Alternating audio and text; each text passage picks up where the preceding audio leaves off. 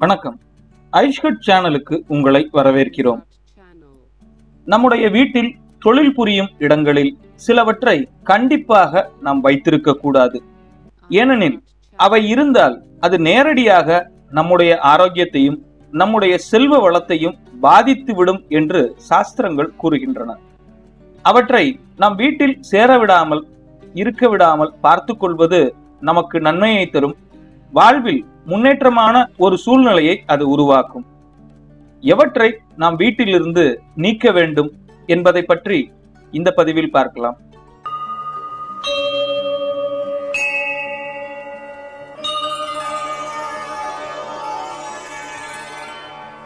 ஐஷ்ஹுட் சேனலை சப்ஸ்கிரைப் பண்ணிக்கோங்க. பக்கத்துல இருக்கிற பெல் ஐகானை பிரஸ் பண்ணிக்கோங்க. நம்முடைய முன்னோர்கள் சில பொருட்களை, சில சூழ்நிலைகளை கண்டிப்பாக வீட்டில் வைத்திருக்க கூடாது, ஏற்படுத்தக்கூடாது என்று கூறியிருக்கிறார்கள். அவற்றில் மிக முக்கியமானதும் மிக முதன்மையானதையும் பற்றி தான் இன்று பார்க்க போகிறோம். அதில் முதலிடத்தில் இருப்பது சிலந்தி வலை. நம் வீட்டில் தொழில் செய்யும் இடங்களில் இந்த சிலந்தி வலையானது கண்டிப்பாக இருக்கக்கூடாது. சிலந்தி வலை நம்முடைய முன்னேற்றத்தை நேரடியாக பாதிக்கக்கூடிய ஒரு விஷயமாகும். சிலந்தி வலை இருக்கும் இடத்தில் கெட்ட சக்திகளும் எதிர்மறை ஆற்றலும் அதிகமாக இருக்கும் என்று கூறப்படுகின்றது. சாஸ்திரங்களும் இவற்றையே குறிப்பிடுகின்றன. ஏனெனில் சிலந்தி வலையானது பல சிக்கல்களான முடிச்சுகளை கொண்டதாகும். அவை வீட்டில் இருந்தால் நம்முடைய வாழ்க்கையையும் அது சிக்கலாக்கிவிடும் என்று நம் முன்னோர்கள் அறிந்திருக்கிறார்கள்.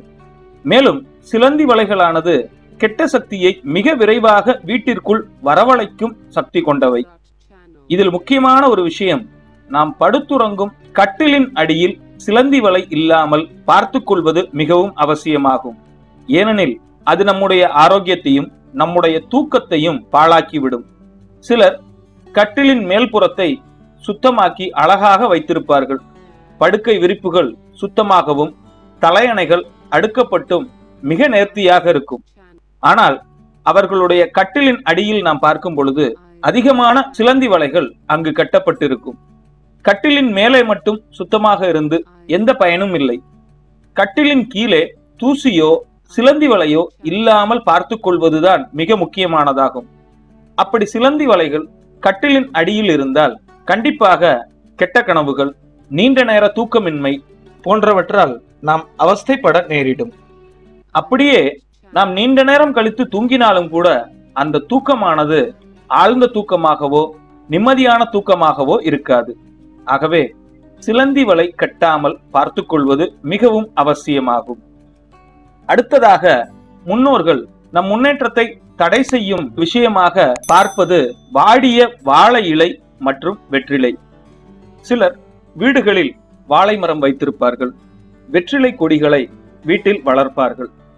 இந்த இரண்டு செடிகளுமே நம்முடைய வாழ்க்கையில் நம் முன்னேற்றத்தில் நேரடியாக தொடர்புடையவை.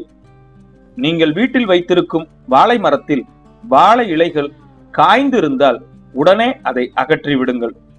அதேபோல் வெற்றிலை கொடியிலும் வெற்றிலைகள் காய்ந்திருந்தால் அந்த காய்ந்த இலைகளை அகற்றி விடுங்கள். மிக முக்கியமாக வாழையும் வெற்றிலையும் தண்ணீர் இல்லாமல் வாடிவிடக்கூடாது. அப்படி வாடாமல் நாம் பார்த்து கொள்வது மிக முக்கியமானதாகும். வெற்றிலை கொடிகளிலும் வாழை மரத்திலும் காய்ந்த இலைகள் இருந்தால் உடனே அதை அகற்றி விடுங்கள்.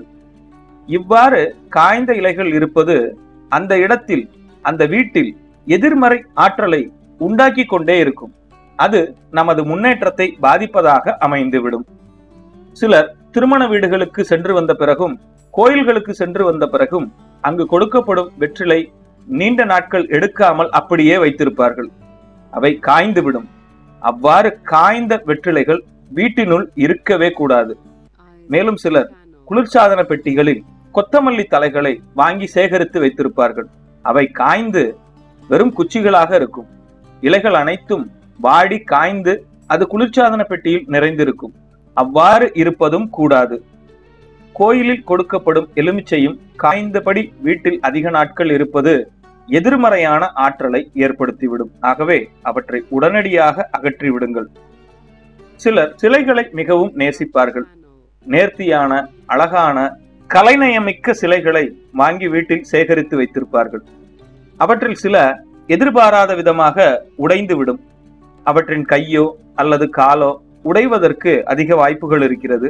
அப்படி உடைந்தவற்றை தூக்கி எறிய மனமில்லாமல் அவற்றை பசை போட்டு ஒட்டி வீட்டில் வைத்திருப்பார்கள். இது மிகப்பெரிய தவறான செயலாகும். உடைந்த சிலைகளை நாம் வீட்டில் கண்டிப்பாக வைத்திருக்க கூடாது. ஒட்டு போட்டும் வைத்திருக்க கூடாது. அது எதிர்மறையான ஆற்றலை ஏற்படுத்தக்கூடிய விஷயமாகும். அதேபோல் கண்ணாடி. கண்ணாடி என்பது முகம் பார்க்கும் கண்ணாடியாக இருந்தாலும் சரி, ஜன்னல் கதவுகளில் உள்ள கண்ணாடியாக இருந்தாலும் சரி, அவை உடைந்திருந்தால் உடனே மாற்றிவிடுங்கள். உடைந்த கண்ணாடிகளை வீட்டில் வைத்திருக்கவே கூடாது. கண்ணாடி உடைந்திருப்பது மட்டுமல்லாமல் முகம் பார்க்கும் கண்ணாடியானது அதிக அழுக்காக, அதிக மங்கலாக இருந்தாலும் அவையும் எதிர்மறை ஆற்றலை உண்டு பண்ணக்கூடியவையாகும். வீடுகளில் பெண்களானவர்கள் தங்களுடைய பொட்டை முகம் பார்க்கும் கண்ணாடியில் ஒட்ட வைத்திருப்பார்கள். தேவைப்படும் போது அதிலிருந்து எடுத்து நெற்றியில் வைத்துக் கொள்வார்கள். அப்படி அந்த ஸ்டிக்கர் பொட்டுகளை நாம் கண்ணாடியில் வைக்கும் பொழுது அதில் உள்ள பசையானது கண்ணாடி முழுவதும் நிறைந்திருக்கும். அந்த பசையில் தூசி படிந்து அந்த கண்ணாடியானது நாளடைவில் மங்கலாகிவிடும். அவ்வாறு இருப்பதும் எதிர்மறை ஆற்றலை உண்டாக்கக்கூடிய சூழ்நிலையாகும்.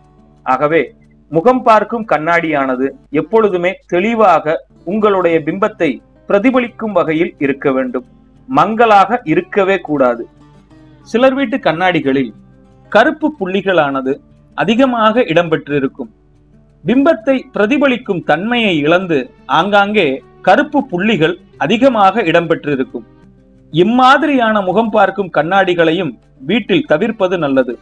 முகம் பார்க்கும் கண்ணாடியானது மிக தெளிவாக உங்களுடைய பிம்பத்தை பிரதிபலிக்கும் வகையில் சுத்தமாக இருப்பது மிகவும் அவசியமாகும். முகம் பார்க்கும் கண்ணாடியாக இருந்தாலும் சரி, ஜன்னல் கதவுகளில் உள்ள கண்ணாடியாக இருந்தாலும் சரி, துடைத்து சுத்தமாக தெளிவாக இருக்குமாறு பார்த்து கொள்ளுங்கள். இவை அனைத்துமே நம்முடைய வாழ்வில் நம்முடைய முன்னேற்றத்தை, நம்முடைய செல்வ நிலையை நேரடியாக பாதிக்கும் விஷயங்களாக சாஸ்திரங்கள் குறிப்பிடுகின்றன. ஆகவே இவற்றை தவிர்த்து, இவற்றை நீக்கி நம்முடைய வாழ்வை சிறப்புடையதாகவும் ஒளிமயமானதாகவும் மாற்றிக்கொள்வோம். மேலும் தகவல் அறிய ஐஷ்ஹட் சேனலை சப்ஸ்கிரைப் பண்ணுங்க, ஷேர் பண்ணுங்க. நன்றி.